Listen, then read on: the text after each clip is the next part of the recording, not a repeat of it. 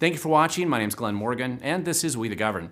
Again, I get people asking me all the time what's going on in local elections, and I will have some more long-form articles and probably some videos discussing some of the details, but I just want these to be short videos explaining why I'm supporting certain people who are running for office in Washington State.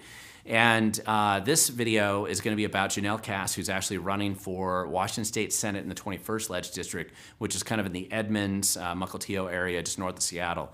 And I've known Janelle for a while, and I really was excited to watch her when she ran for the Edmonds City Council. She came just a whisker away from winning that race. I was so impressed with the campaign that she ran, and it's exciting to see her run against an incumbent state senator who's really a terrible guy.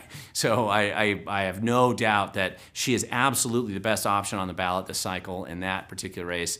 It'd be exciting to get somebody like her in Olympia with her environmental science background. She's married to a rocket scientist. She is just a really capable person. We need people with this kind of background and experience in Olympia to help make the tough and hard decisions that inevitably are going to come up, especially with the economic downturn and all the complexities of basically cleaning up some of the broken systems that we do have in Washington State.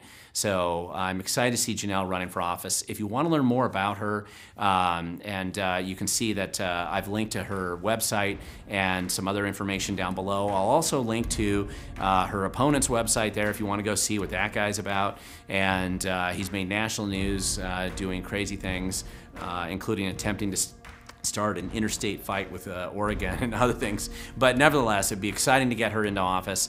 I easily support her and endorse her efforts to do so. It's fun to see good people like this run in a district, again, that I think nobody is probably paying that much attention to. The 21st Leg District is not considered fertile territory for a Republican to run for office, but these are unique times, and she's a unique candidate. So I encourage you to do a little bit of homework yourself. Go down and look and see what she's doing. I'll also link to the PDC website so you can kind of see who's funding both of these candidates. It gives you a better sense of what's going on, and I hope that you find this video helpful.